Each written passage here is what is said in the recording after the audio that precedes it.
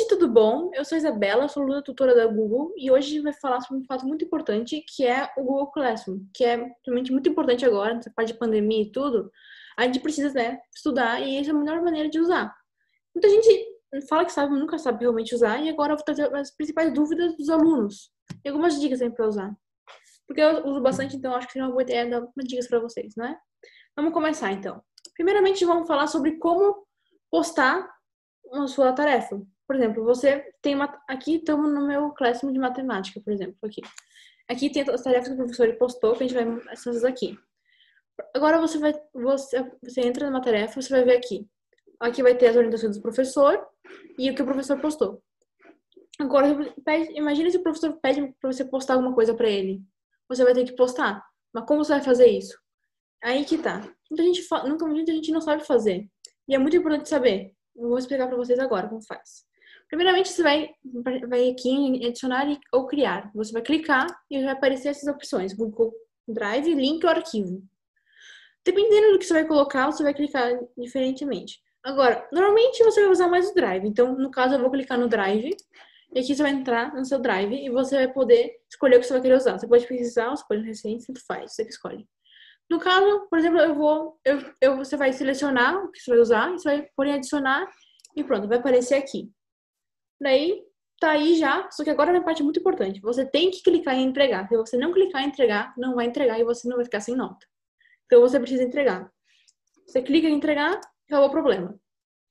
Agora a gente vai falar sobre como saber que tarefa você vai ter que ter. Essa parte é bem importante e tem duas maneiras. Eu, primeiramente, vou mostrar a que eu mais gosto e depois falo da outra. Você vem aqui, tem as três linhas, que é um menu principal. Você clica nele e vai aparecer aqui o menu. Você vai em agenda, que vai mostrar aqui. Você clica em agenda e vai aparecer a sua agenda no Google, que vai ter todas essas tarefas. Normalmente, quando o professor posta, ele vai postar, tipo, com a data. Qual data você vai ter que entregar. Então, aqui você vai ter todas as suas lindas, maravilhosas tarefas e o tempo. Por exemplo, aqui, o dia daqui é dia 26, sexta. Por isso tá azul. Então, você vai ver que dia é e vai ver. Você pode ver para amanhã ou para ontem que teve. Se você clicar na tarefa que tá mostrando aí nessas cores, nas tarefas, você clica nela, você vai entrar na tarefa. Então, é uma maneira fácil de ver que tarefa você tem. Agora, tem outras maneiras também, se você quiser. Então, se você volta no menu e você clica em pendentes, você vai ver que tarefas você não entregou ainda. Que você não deve entregar. Aqui você vê, por exemplo, várias tarefas que não foram entregadas ainda e tem a data de entrega, que onde devia ser entregada. Agora, se você, por exemplo, essas foram que eu não entreguei, que eu tenho que entregar ainda, beleza. Agora, se você quer ver as que você já entregou, você vem aqui em concluídas. Você clica em concluídas e você chegou aqui toda que você já entregou. Com a data de que você entregou e aqui você pode ver aqui que fácil, devolvido. Então você já entregou, tá beleza, tranquilo. Agora a gente vai falar como você vai entrar em uma turma. Então, você volta aqui e aqui você vai ter o nosso maisinho. Esse maisinho é importante, aqui é bem fácil, é bem simples de entrar.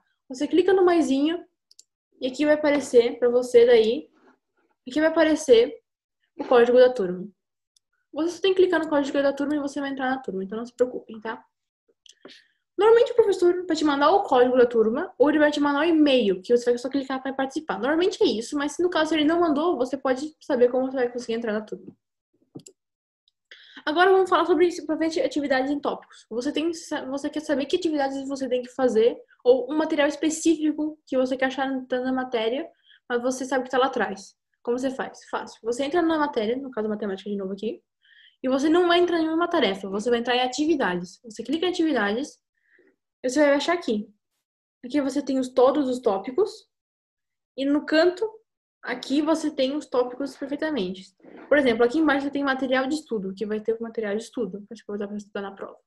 É muito mais prático você achar tudo que você tem que achar aqui do que você ir procurando para baixo. Então, bom, agora vamos falar de outra parte. Vamos falar que você entrar em turmas antigas, que você teve uma turma, mas você arquivou ela e você quer ver ela de novo, por exemplo.